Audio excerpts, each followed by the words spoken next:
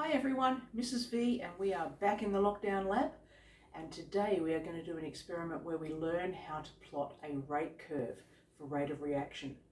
So for this reaction I'm going to need some hydrochloric acid and some marble chips and a balance and a stopwatch. Okay, I have poured 125 mils of the hydrochloric acid into my beaker, and now I'm going to weigh out 10 grams of marble chips.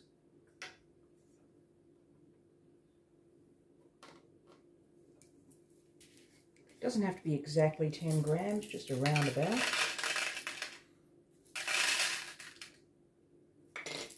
Maybe that's a little bit too much. That'll do just fine. So let's write that down, that we have 10.32 grams of marble chips.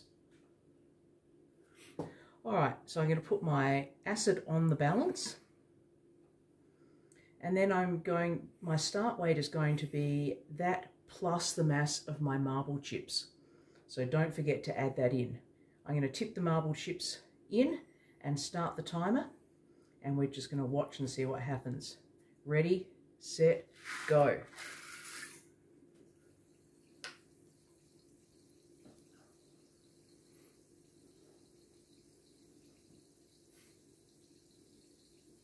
As the carbon dioxide is produced, my mass is decreasing.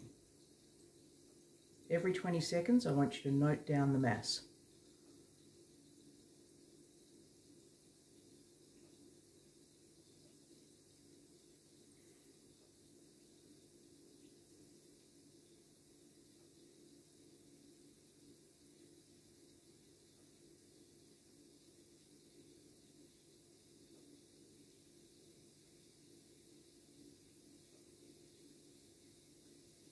We can calculate the mass of carbon dioxide being given off by subtracting our mass from the original mass.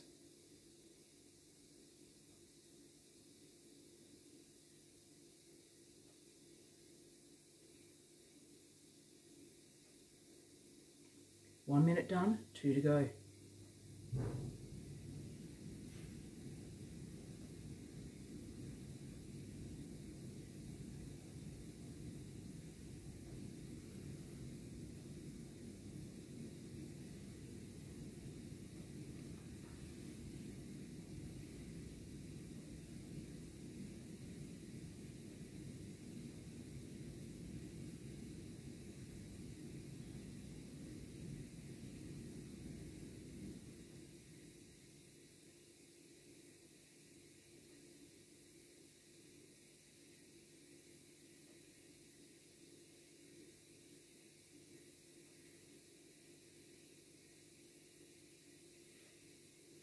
Just goes to show not all chemistry experiments are super exciting.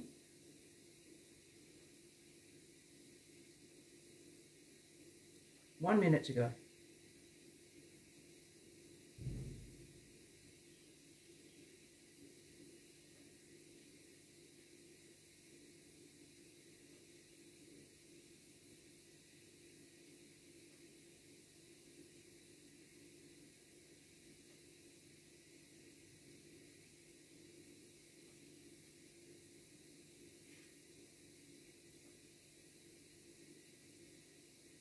Thirty seconds to go.